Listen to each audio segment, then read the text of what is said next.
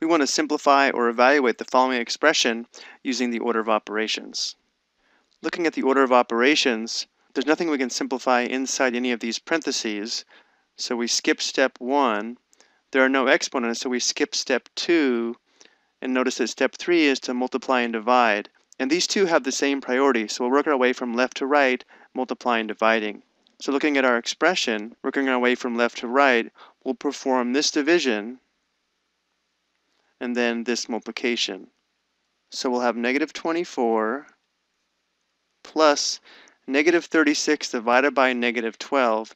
Well, a negative divided by a negative is positive, so this quotient will be positive 3 plus negative 3 times negative 1. Well, a negative times a negative is also positive, so this is also positive 3. And then the last step is to add and subtract from left to right. So we'll start by determining this sum here. Negative 24 plus 3 is equal to negative 21. Remember, since we're adding integers with different signs, notice how the negative is going to outweigh the positive, so the difference is negative. And then because the integers have different signs, we need to subtract their absolute values, giving us a sum of negative 21.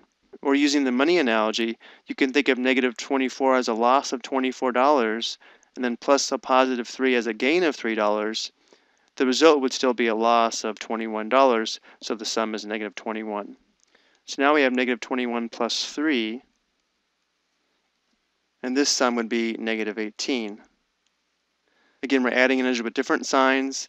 The negative outweighs the positive, therefore the sum is negative, and then because they're different signs, we subtract their absolute values, which would give us a sum of negative 18. Or if it makes more sense, a loss of $21 plus a gain of $3 results in a loss of $18.